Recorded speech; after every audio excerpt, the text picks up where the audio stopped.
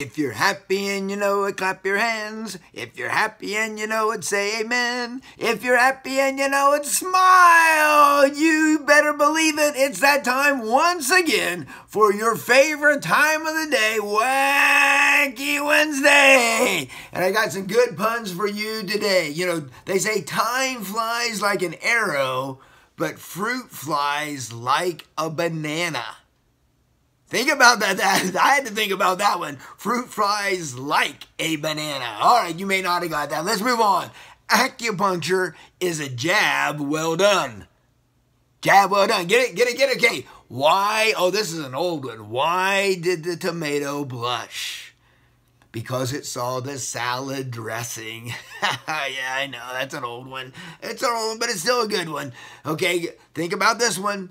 When she saw her first strands of gray hair, she thought she would die. Dye her hair. That's what it means. You know, she thought it's time to die.